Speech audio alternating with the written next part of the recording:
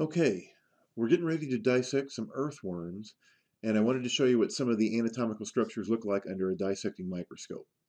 All the following images were shot at about 20 times magnification. First, let's look at some external anatomy, starting with the setae, which are stiff bristles made of chitin. These are found on the lateral ventral portion of the earthworm. Usually you can't see the setae, but you can feel them. And note how I'm brushing against the setae with my probe, and I can feel a very stiff bristle. Once you find them, note how they occur in pairs on either side of the ventral surface.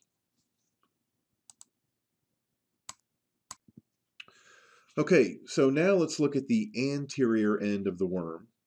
And of course we can find the mouth right here. But we're going to count down about 15 segments or so. When we get there, we'll see this kind of subtle opening, which is one of the sperm ducts. So sperm leaves this duct whenever the earthworm mates with another earthworm. Now, just anterior to this duct is an opening to the seminal receptacles, but that's really hard to see. Now, when the sperm leaves the sperm duct, it flows along the sperm groove, which you can see right here, running to the posterior from the sperm duct. Now we're going to look at some internal anatomy. We've already carefully dissected the earthworm and opened it up, and we're looking at the anterior end. The first structure that's pointed out here is the nerve cord, which is this whitish cord which ends in the brain. Now, the brain is very small, and you can't see it in this image, probably because I think I stuck a pin through it.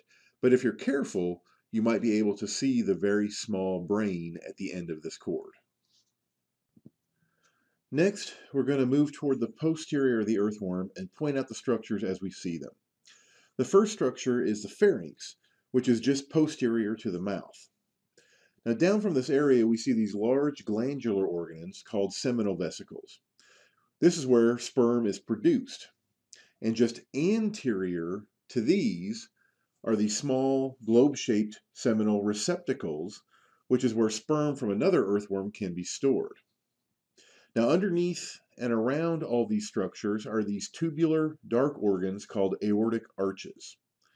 These act like hearts to pump blood, and as you move things around, you can see the shape of them, and there's about 5 pairs of these. Now, as we move down, in the digestive system, we see the crop, which is thin-walled, and it's used to store food.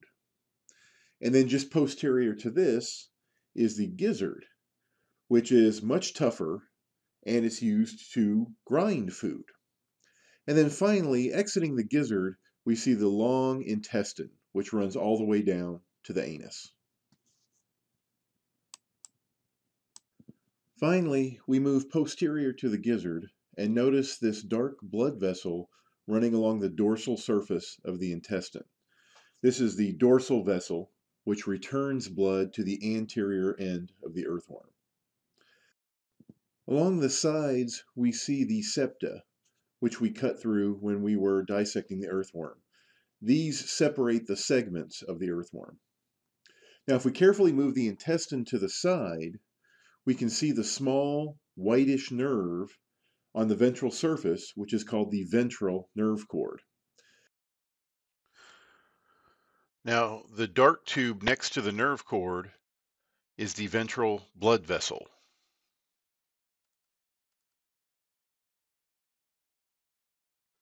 If you look in between the septa here, you can see a little skinny tube that seems to be connected to the outside of the worm, and that's going to be a nephridium. And so you ought to be able to find a couple of these within every segment.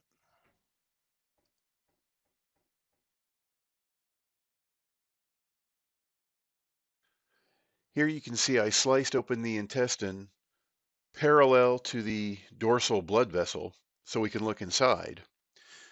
And when we pry it open, you can see the structure of the tiflosole.